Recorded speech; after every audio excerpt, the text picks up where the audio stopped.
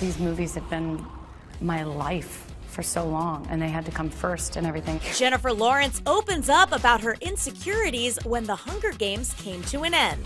I was also in a relationship with somebody for 5 years, and we broke up around the same time that I wrapped those movies. In a new interview with Diane Sawyer, J-Law gets candid about the franchise ending and her split from X-Men co-star Nicholas Hoult.